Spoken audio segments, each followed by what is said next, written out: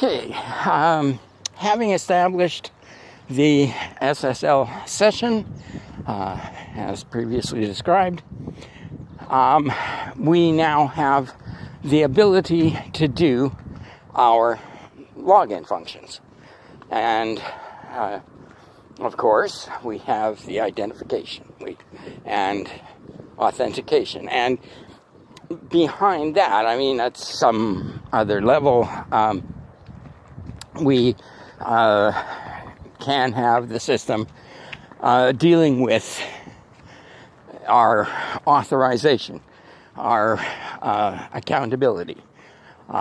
So, you know, record keeping in that regard, and permissions in terms of what this particular login is allowed to do. So, all that, you know, good IAAA stuff. Now, I have said we've got a session key, we've got encryption, we've got the authentication of the server. We can do, I mean, you know, it's not absolutely hard and fast that we can't do bidirectional authentication from, you know, node to node. But that's not how we generally use SSL in terms of its widest implementation. But, you know, so having established that, we, you know, can do our protected encrypted login. But do we have full end-to-end encryption? Maybe, maybe not. We have the ability, we have the potential to do that, but it isn't automatically guaranteed. It is not, strictly speaking, an absolute for any transaction that starts with SSL. You know, anytime you see the HTTPS, you know, you've got that connection. But just, you know, the fact that it's an HTTPS, as I talked about in encryption, you know, doesn't guarantee safety. You know, this could be a self-signed certificate. If you get a warning about that, then you need to know, you know, who it is that you're talking to. This is if you're dealing with the military, which, sorry, the American military. This is highly ironic to me. It's funny because I am a Canadian and they wouldn't let me on to military bases, you know, even though I'm teaching them about security, because letting them onto a military base is contrary to their security policy. You know, irony of ironies here. But anyway,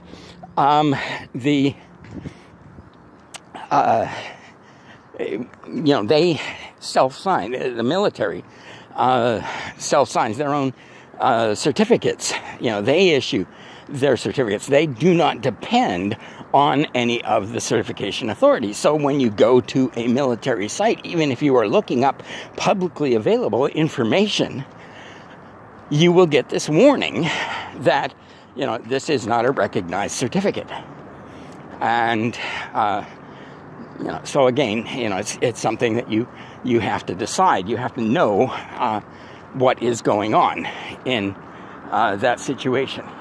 But additionally, in terms of SSL, that's just establishing the session and generating these keys, which can be used but are not required necessarily by the continuation of the session.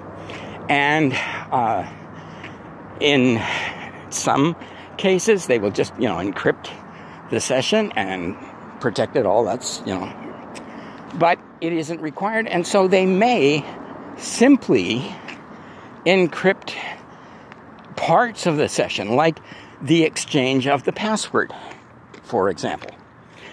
And when you're dealing with a purchase, the exchange of your credit card information, possibly. But again, that depends on how the programming of the server website is done. And you know, what they have decided to do in terms of the encryption. If they feel that their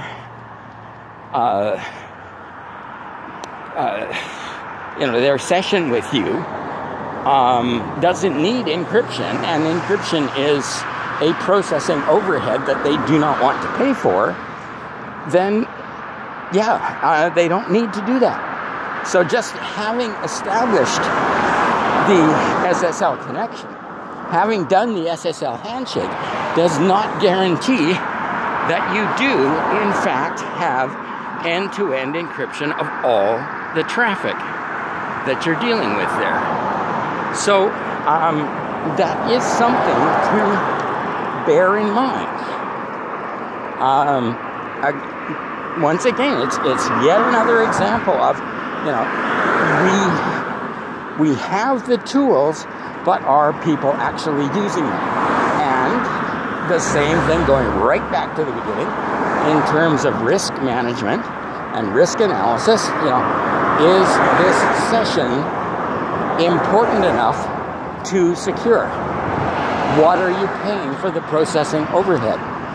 What resources do you need to have available to support the encryption, confidentiality, security, privacy of this session?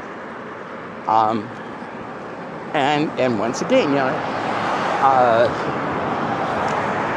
you as a developer, you as a system owner, need to make that decision, and that decision is not always communicated to the users of the system. I mean,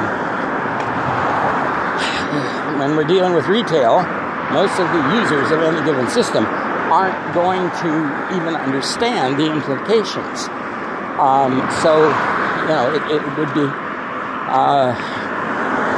possibly a wasted effort to try and explain the situation. Unfortunate, but true.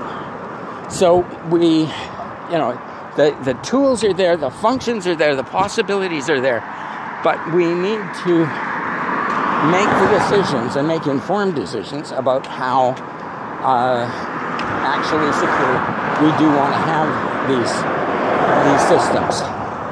And you know, it's, yeah, just leaving things alone and not thinking about it is not the best way to go about it.